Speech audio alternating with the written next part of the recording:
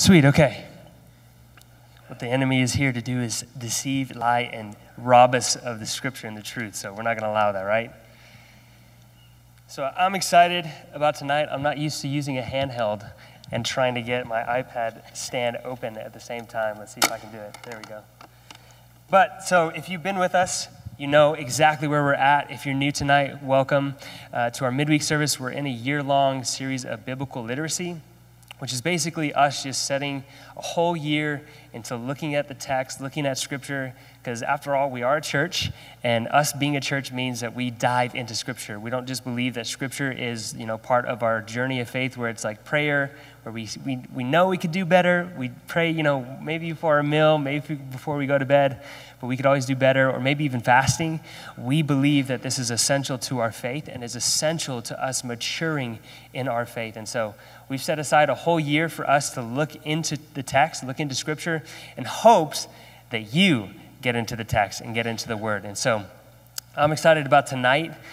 So tonight is a continuation in our little mini series of the Year of Biblical Literacy. It's the story of Israel, and really what we've kind of been discussing and what we've illuminated is that the story of Israel really is our story. It's the story of ups and downs, of wins and fails, of successes and losses, but through it all, God is present and God is in it all. Amen?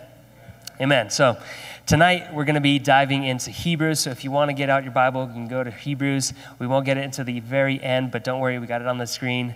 I won't leave you guys out. So sometime last year, I kind of realized that I was having a hard time getting down and reading. I found myself kind of more so getting into podcasts. I would listen to audiobooks and whatever. I don't know exactly when it was, but I realized I was like, okay, I'm not sitting down, I'm not reading, and I'm not getting through a full book. How many of you can relate to that, right? Okay, good, I'm not alone. But if you kind of understand me, I like reading, I like learning. You're probably the same. You probably have some books that you bought that you haven't read yet, but you bought them last year, and your goal is to read them this year, and then you're going to buy another book this year in hopes to read it at least by next year, right? So for me, I've gone on trips. I have books on my TV stand. I have books on my nightstand. I have books that I buy and then I give my wife so that way she can read and she can tell me what happens in the book.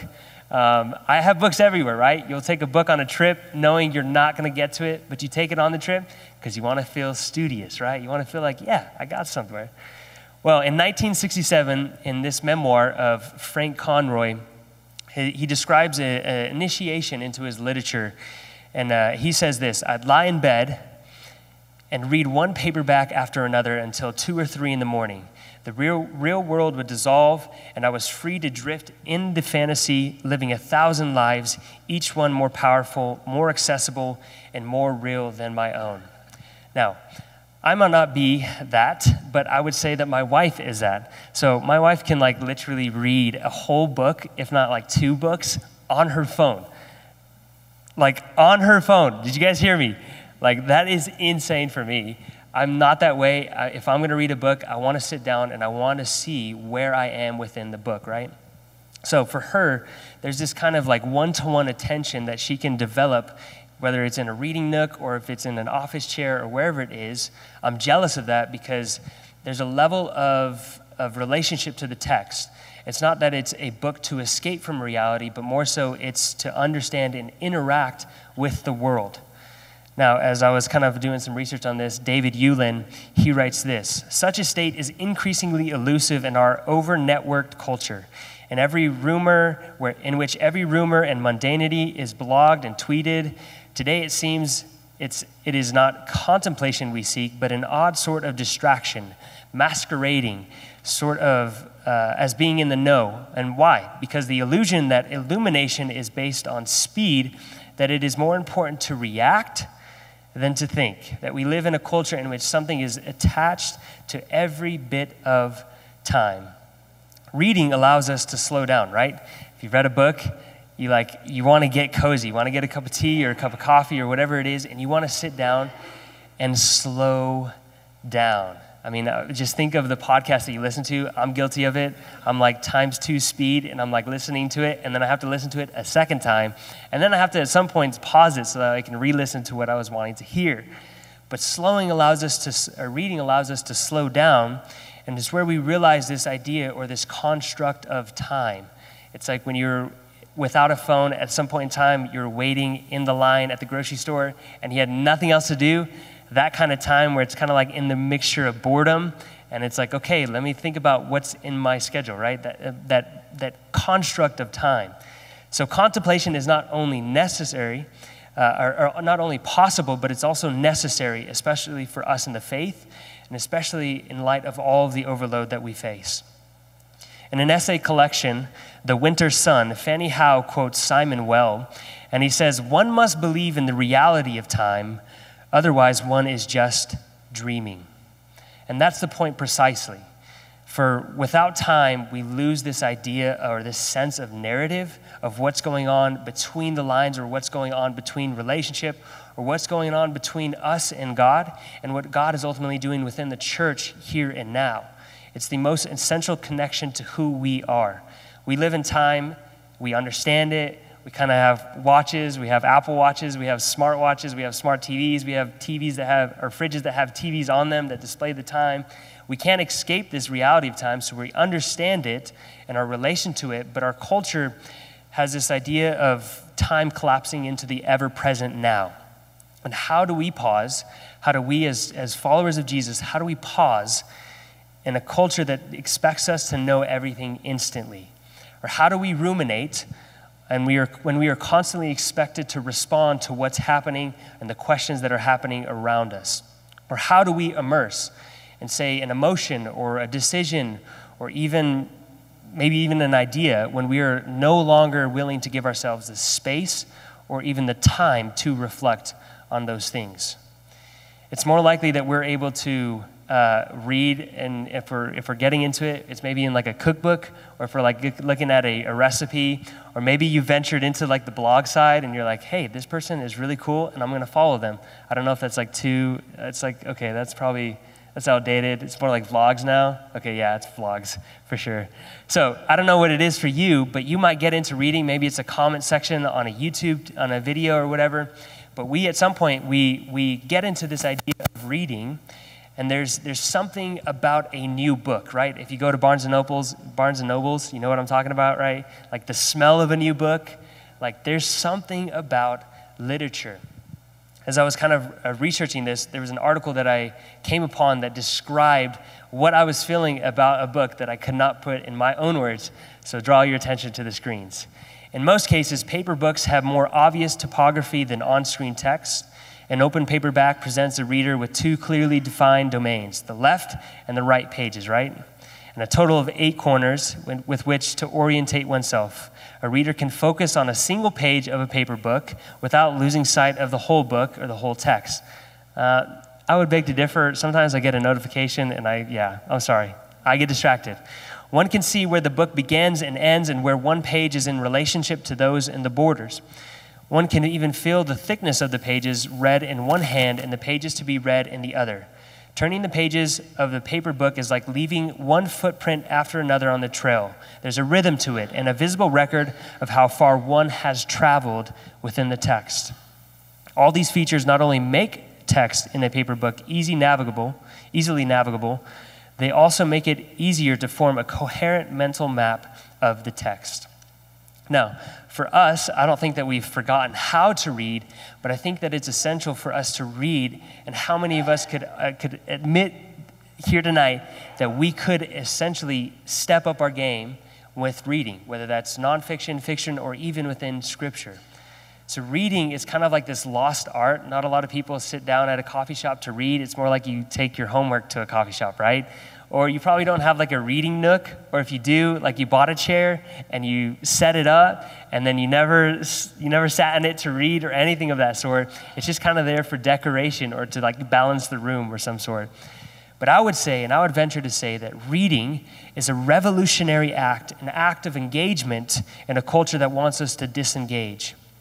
We don't thumb through like a good book anymore, but more so we casually listen to a podcast. I'm guilty of it, or scroll through a blog, or scroll through something to just read it leisurely. Now, this says a lot about our attention. And attention is basically a lens into which we see not only our identity, but we also see our desire or our desires. Whom do we want to become? And what is the process of becoming that type of person or that type of character? And there's so many endless options and distractions and really kind of places that we could fall into, ruts that we can fall into when we begin to think of who we want to become. I'm like guilty of this. I watch a lot of YouTube videos. At one point in my life, I was literally looking up like CEO morning routines. And it was like, wake up at 4 a.m. and make a cup of coffee and drink 12 ounces of water. And right before you go to bed, take a bath with candles and all this weird stuff. And I was just like, I'm going to try it. And so I tried it. And I did it like one day, and I was like, 4:30 is not my time to wake up. That's not my routine. I'll just kind of just do it, by myself. I'll figure it out. I'll get it going, So for you, I don't know what your routine is, but there's this idea of us maturing and becoming a certain person. Now, if you go back with me to the 1900s, you'll understand that the 1900s in the 20th century was actually called the Progressive Era, that soon became the New Era from 1900 to 1929. The 20th century, it began without planes, without televisions, without plasma or OLED TVs, right? And of course, it didn't have computers. These inventions came later on, but they radically transformed the way that we lived our lives within the U.S., partly because they were invented within the U.S., or some of them were. Now, this century of the 20th century witnessed a lot. It witnessed 2 world wars. It witnessed the Great Depression in the 1930s. It witnessed the Holocaust in Europe, the Cold War, the revolutionary social equality movements that happened, and then also the exploration of space, right? Now, for the 20th century, it was referred to as the Christian era. If you want to Google this, you can. It was referred to as the Christian era, which was now kind of more so called the Common Era. Now, as of 2001, and this is it's like so sad when you encounter somebody and they were born post 2000s, and you're like, oh my gosh, you were born in 2007? Oh my goodness. But post 2001, right? That's when the 21st century was initiated, and it's shifted from the Christian era now to the Common Era, and what now journalists are calling the 21st century the digital age. The digital age.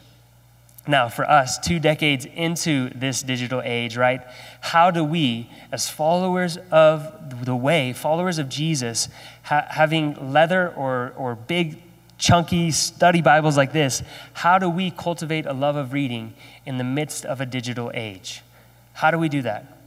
Now, long before Christ came to live among us, right, he had given an immeasurable gift of grace. The immeasurable gift of grace that he gave to us was his revelation of himself. Now, he gave of himself by telling of himself. So he gave of himself by telling of himself. In the ancient world, right, people believed in all sorts of different deities or gods, but these gods did not reveal themselves in the character of themselves. Now, when you reveal yourself, right, you now have to act accordingly to what you have revealed. That's why when you're on your way to somewhere, you text, I'm on my way, not I'll be there by such and such time, because more than likely, you're not going to show up at that time, right? So for God, when he reveals himself, he's revealing himself and he's agreeing that he will commit to this. He's saying, this is who I am and this is who you will get. Now, that's why for us, when we examine Scripture and we look and we read about Abraham and we read about these times where God comes and he speaks and Abraham is spoken to God by God speaks to Abraham. Let me rephrase that. God speaks to Abraham 8 times, right? And we kind of read the text and we're like, man, I wish God would speak to me now, right? Because he's the same. He revealed himself then, so he reveals himself. Where is God? I want to speak to him, right? But how many of you, if you had a choice, would you choose one Oreo or would you choose the whole package of Oreos, right? Whole package, right? So for us, we don't have just 8 conversations with God. We have 66 different books where we begin to see and understand the character of God, that it's the same throughout time, that it's the same then, and it's the same now. So when we open up Scripture, it's not like God isn't talking to us. It's a matter of fact, are there distractions going on around us that we're not allowing the Lord to speak into our life? Now, if you look at and examine Scripture, there's so much beauty within it. There's poetry, there's literature, there's miracles, there's prophecies, there's promises, there's new beginnings, there's encouragements, there's corrections. There's all sorts of things for us to be able to lean into the text and understand that God is present and that God is active in each and every day of our lives, whether we see it there or not. Now, there is a reason, right? There's a reason that people risk life and limb to smuggle leather literature among and across borders. It's not because there's no truth in it. There is truth. There is new beginnings. There is promises. And there's truth that we can declare and promises that we can declare over our life. So we recognize that the Bible is focused on trying to get us information, right? It's trying to get us the information that Jesus came, right?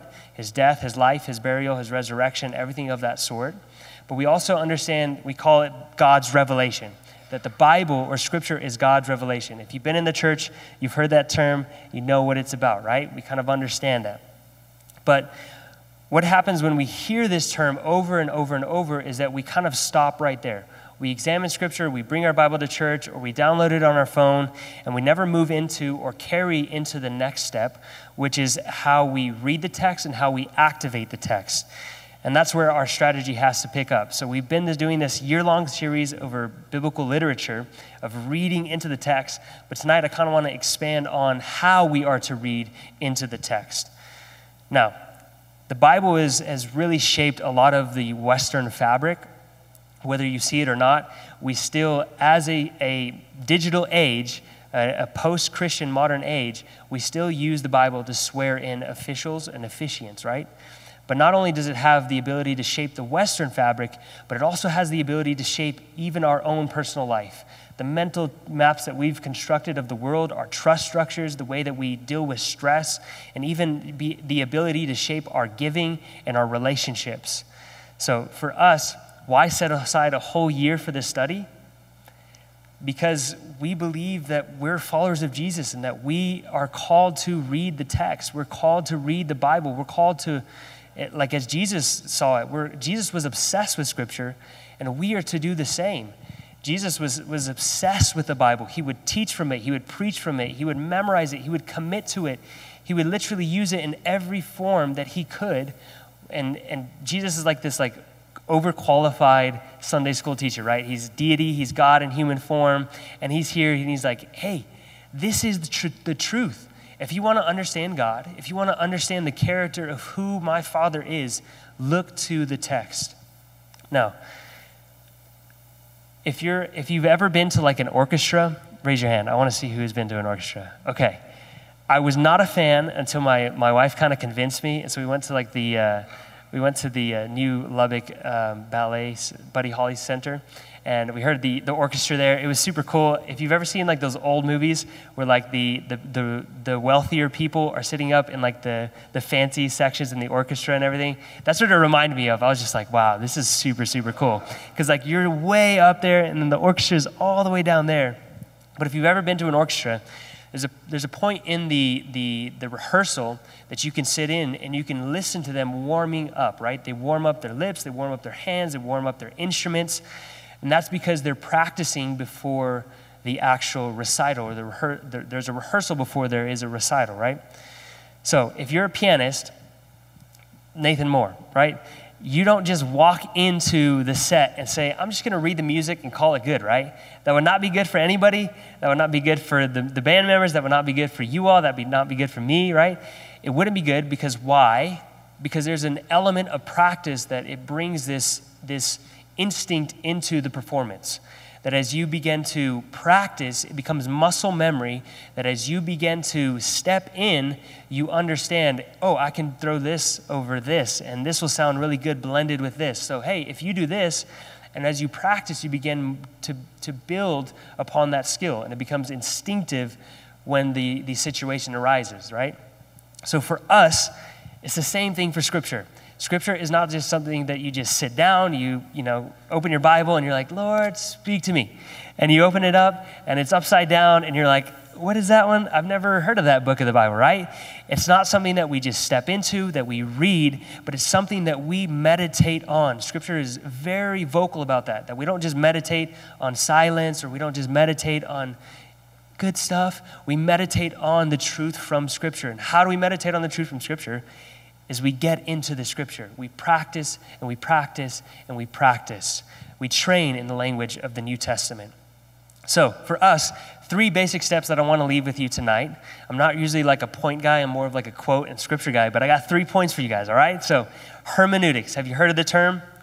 Okay, so hermeneutics is basically the translation or interpretation of the text. It's how we bring the context out of the text for us to understand it. So the first step in hermeneutics is for us to understand the revelation. You can kind of like, you can term it as air. It's A-I-R, or if you want to do it inverted, it's R-I-A. But there's revelation to the text, right? So what is the revelation? What's being revealed in this specific text? What do we know from the historical context, not just from chapter 3, verse 2, but what do we know that was going on within the church? What do we know that was going on within the political time? What is being revealed that we know of? And what has been revealed in the past that we can provide context into the text? So what do we know from the historical times, from the cultural times, and then what has Scripture already revealed about this passage or this Scripture? Because oftentimes, Scripture will reveal or interpret Scripture itself. We don't have to do that. Now, the second part of this is interpretation, right? So, is my interpretation adequate? So, meaning, does it explain everything in the text? Is there a part that's missing? Am I vague on this part? Did I answer this thoroughly? Is it adequate? Is it consistent with the other texts that I've seen? When I open this up, am I able to effectively consider the current cultural moments that are happening, and does it relate to this, right? Is it relevant, or is it what's being revealed? The interpretation, is it coherent? And then also the application. So the application is very simple, it's straightforward. How does it apply to me? Am I supposed to go, like we looked at 2 Samuel, right? Am I supposed to go on a trail run with a spear and go chase my fellow friends? No, probably not, right? How does this apply to me? And how do I respond to this specific text? Now, Jen Zimmerman, he has a book over this, and it's like the basic steps. It's like 101, kind of like hermeneutics for dummies, right? And I would actually recommend this book because it's very, very insightful. In his book, he says, hermeneutics actually shows us that we don't actually perceive the world by seeing first objects and then clothing them with meaning afterward. Rather, every act of seeing is putting together in a certain way based on our own personal history, our own culture, and our own traditions. Even our own professions make us see a certain way. So basically, we're biased in not only the way that we interpret things, but we're also biased in the way that we seek out information. You'll know this by when you're in an argument, you Google the answer that you want so that way you can prove that person wrong, so that way you don't have to listen to what they're saying, right? We're biased in even the knowledge that we want to consume. Now, there's a core term. It's called fusion of horizons. And I think that's a beautiful like literature, a way of expressing what hermeneutics does. So the nature of understanding is integrating that which is unfamiliar to us in our own familiar context. So the nature of understanding is integrating that which is unfamiliar to us into our own familiar context. So when we understand something, right, we fuse someone else's perspective or viewpoint to our own. That which cannot be seen is now seen, and that's a way of us fusing understanding or fusing maturity into our life or into our situation, the fusion of horizons. Now, you don't need a seminary degree to read the Bible. I can always recommend that. You don't need it, right? You don't need to go take a bunch of courses and spend 2 years on how to understand the Bible. But I would say that it is worth your time to understand the Bible by reading into what people have, completed degrees on and wrote about how to understand the Bible. So you don't need a seminary degree. You don't need 2 hours every morning with your, Pastor Mickey size hermeneutics dictionary, right? Greek dictionary. You don't need that. But I would say that you need a level of skill, hermeneutics, and that you also do need a level of acumen to understand what's happening within the Bible. So what we first have to understand is the Bible is written. It's not a video. It's not a lecture. It's a narrative, and it's often, there's different types of literature found within Scripture, but it is written. And because it is written, it is authoritative to us. Now, this is familiar to you because when your boss emails you, right, it's an email, it's written email, it's mail, it's internet mail. So it's written, right? You have to follow through with that task because it's a written assignment based off of somebody who's over you. Now, for you, as you're on your way home and your wife texts you, right? Hey, honey, could you get some paprika on your way home? That is a written assignment for you. There's authority in that assignment, and you will obey that assignment, right? Or take it even further, like you're, driving down the road and you see a speed limit. The cop is going to say that written speed limit, right, is authoritative. And if you don't think it's authoritative, I'm going to give you a piece of paper that is going to be authoritative, right? So there's authority within voice and also within text. And for us, as we look into Scripture, we understand that it is a written covenant, and it's authoritative not to just a blanket statement, America. It's authoritative to those who are under covenant or in covenant with the Father, right? So for us as followers of Jesus, Scripture is authoritative to us. Now, sometimes we in our flesh do not want to be rebuked or corrected, but we have to understand when rebuke or correction is coming our way, it's not coming because that person has an ego thing, maybe so, but more importantly, for a mature follower of Christ, you understand that if it's coming from truth, from Scripture, you submit to not that person, but you submit to Scripture. And in that submission, you honor those who are calling you to submit, or basically calling you to be corrected, right? Amen, yeah. Now, it's true for those who aren't followers, for your neighbor, maybe your store manager, for the people that live next door, for your classmate who might be a Buddhist. It's true for them. It explains how to be a better human, but that is not it.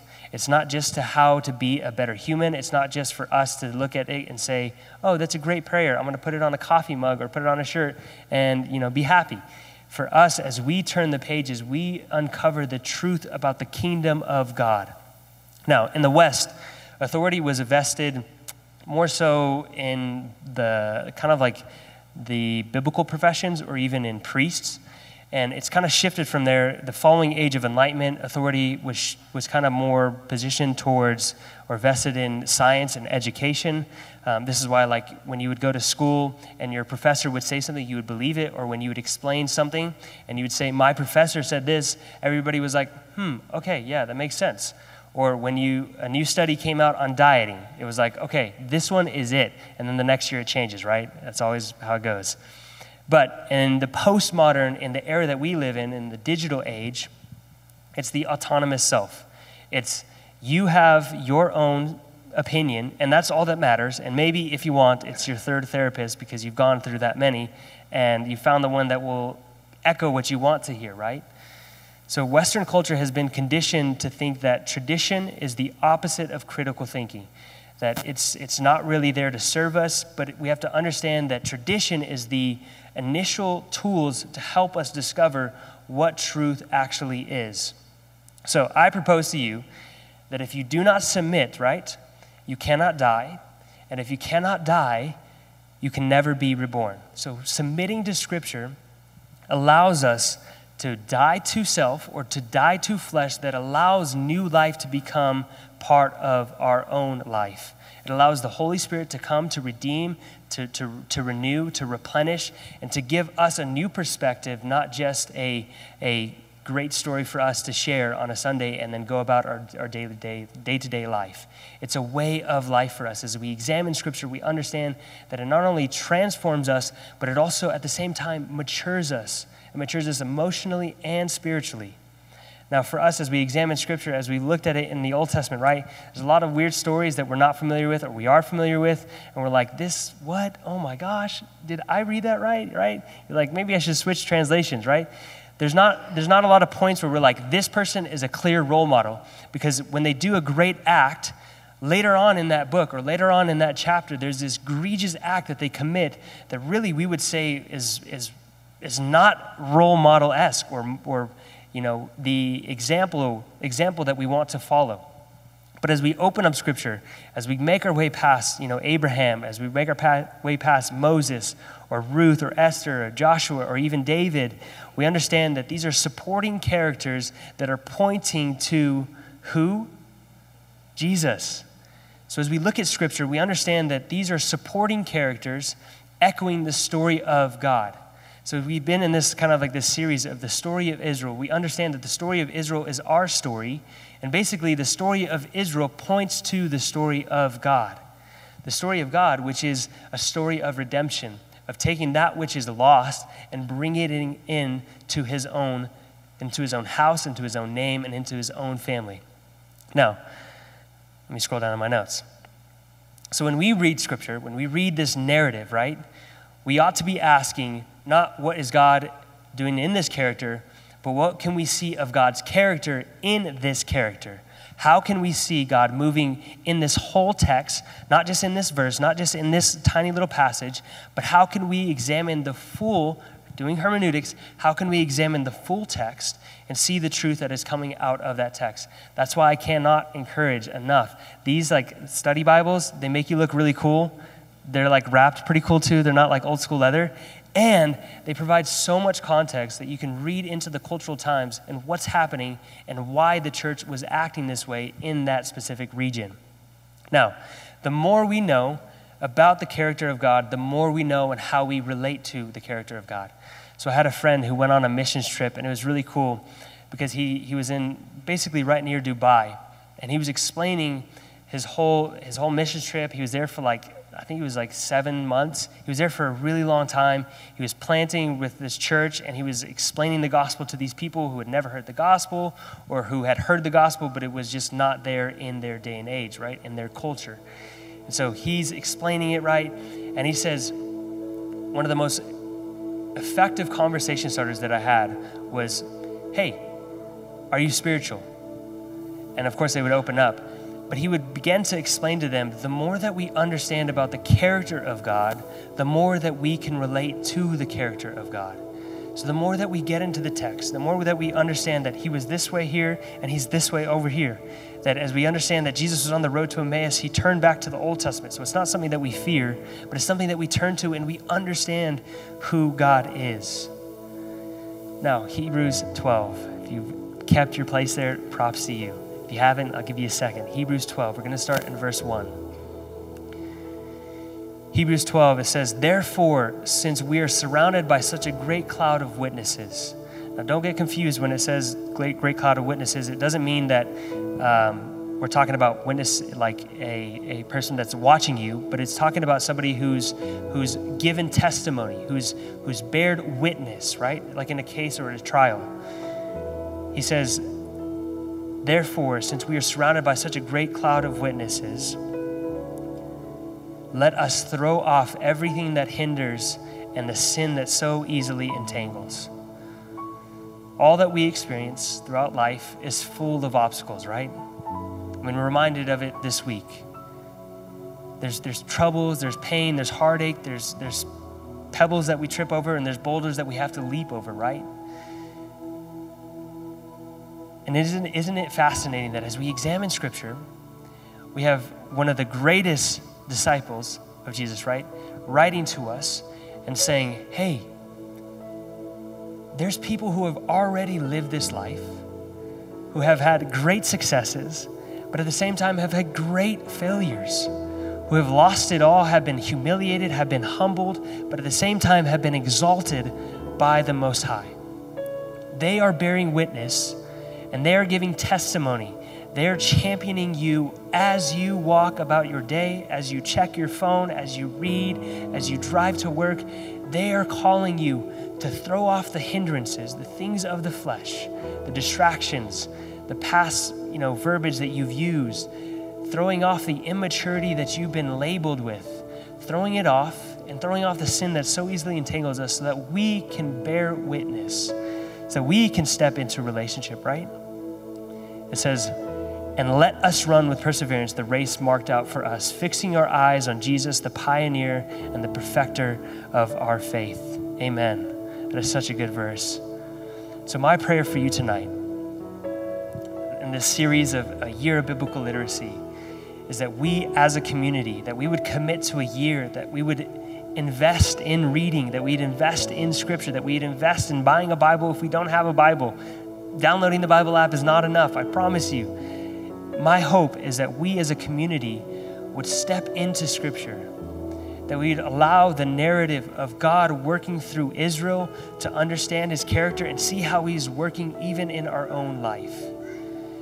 There's this idea that as we look at scripture, we understand that we don't just look to King David or King Saul or Samuel or Nathan or Jonathan or whoever, right? When we look at scripture, we don't look to them and how they solve their problem, but we understand that they look to God as he solved their problem. So it's not like this is like a cheat sheet or a manual for us to get out of jail or get out of trouble really quick and then get back to our day-to-day life. But it's an example for us to turn and to understand that the character of God is that he delivers and that he brings back restoration and he brings back fruition to those who humble themselves and follow after his son. So in closing, I want to just leave you guys with a verse. It's John 5:39. This is Jesus talking, right? He says, "You search the scriptures because you think that in them you have eternal life, and it is they that bear witness to me." As we uncover the text, we are bearing witness to the one who has called us by name, has chosen us, and has set us apart to do good works that we have not encountered yet, to meet people that we have not encountered yet, to bless people that we have not encountered yet. So the way that we're living, if it does not match with the character of God or the promises of God or the truth of God or the truth of Scripture, then I challenge you tonight in this moment of worship to respond, to step into faith, to step into Scripture, and to see how the Lord can call forth the dry bones and call you into fruition. Amen. Well, let's worship.